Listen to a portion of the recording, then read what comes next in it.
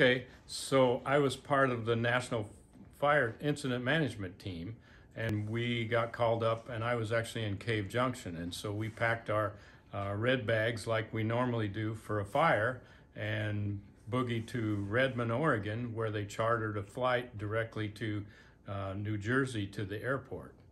And from New Jersey, they drove us in a van into New York City.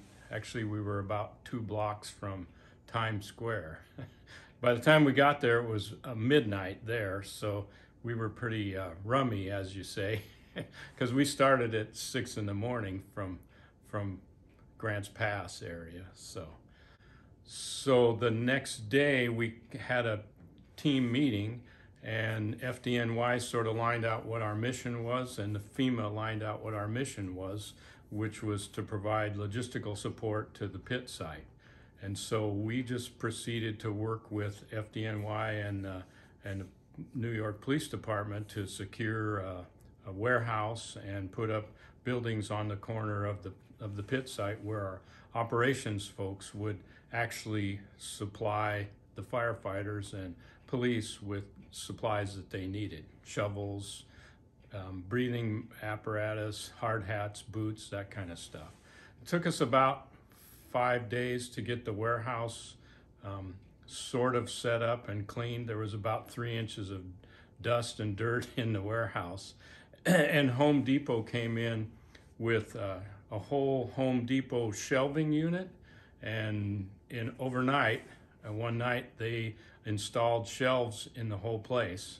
And then we had New York Militia and National Guard, their version of National Guard, came in and helped us actually physically set up or inventory what was in the warehouse.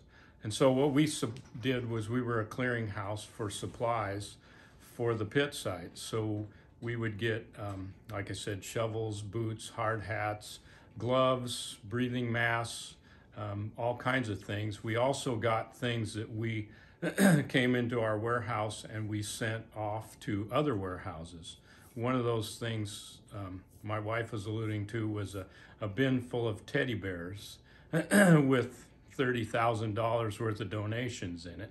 We promptly sent the money one way and the teddy bears down to the other warehouse. But we had things in there, all kinds of things that were strange. We got 18 caskets donated, and we sent those off to the funeral home for the FDNY to use for their facilities.